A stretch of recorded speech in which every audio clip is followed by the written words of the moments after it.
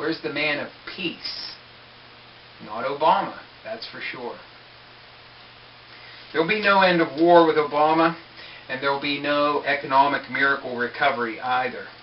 He has an infrastructure development plan which would entail bond issuances, which would allow foreign countries and companies and corporations to invest and speculate on these bonds in order to raise money to repair the infrastructure in this country. But in effect, what it will actually do is, through the speculation in this market, it will help to bail out financial markets that are being troubled right now, allow them to then turn around and purchase hard assets. That is the United States infrastructure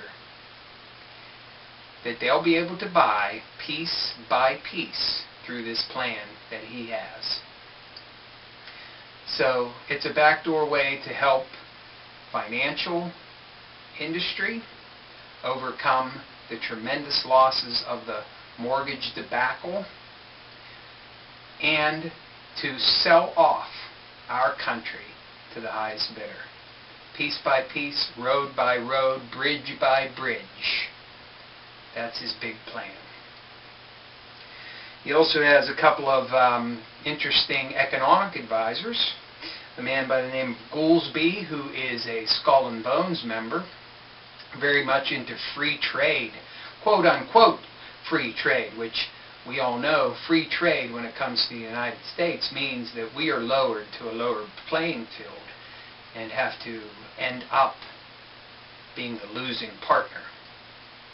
And also a man by the name of Liebman, who has expressed the desire to privatize at least partially Social Security.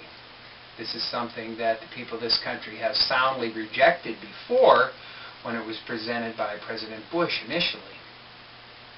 And yet here we have it coming around again with Obama, the peace candidate. Finally, he also has George Soros as a financial advisor. And he also has an economic advisor by the name of David Cutler, who notoriously thinks that rising healthcare costs are good for the economy. So, what does that tell you? Does that tell you that there's going to be any effort under any centralized universal health plan that Obama puts forth that will actually address the real issue, the real problem, and that is the exorbitant fees and prices that we as consumers have to pay for health care in this country? I think not. When you have an economic advisor on his team who thinks that rising health care costs are good for the economy. So, whatever kind of universal health care proposal he makes, it will not address the real problem of exorbitant fees and prices. Obama is clearly in the hands of the elites, and he is in the hands of moneyed interests. And all of his advisors point this out completely. He has a lot of charisma, and that is certainly true, and it can't be taken away from him. But the same thing can be said for other people in history who have spoken a great game but have delivered nothing. And so far I've heard him say nothing. When he speaks, he says nothing. When he speaks, it doesn't make any sense. It stirs an emotional response. It causes you to listen.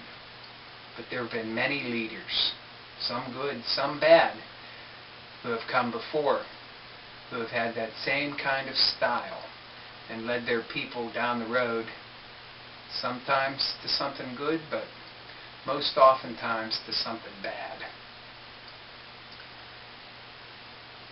And I have to say, really, that I really feel sorry for those in the anti-war crowd who are rallying behind Obama because he did not vote for the Iraq war initially, and he quote-unquote wants to bring the troops home from Iraq. I feel sorry for you if you really truly believe that the majority of our troops are going to be coming home from Iraq if Obama becomes president, because it's not going to happen. Because even if he does remove some troops from Iraq, chances are they're going to be sent to Afghanistan because he wants more troops there. Does this sound like the man of peace? I don't think so. Next time he gives a speech, listen to what he really says. Listen to the actual words and sentences that come out of his mouth. And ask yourself, does he make any sense? Or am I just being glided along on some emotional response that he's hitting because of his charisma? No, Obama as president is a bad thing. Clinton as president is a bad thing, but if I had to choose between the two of them, I'd take Clinton. Thank you.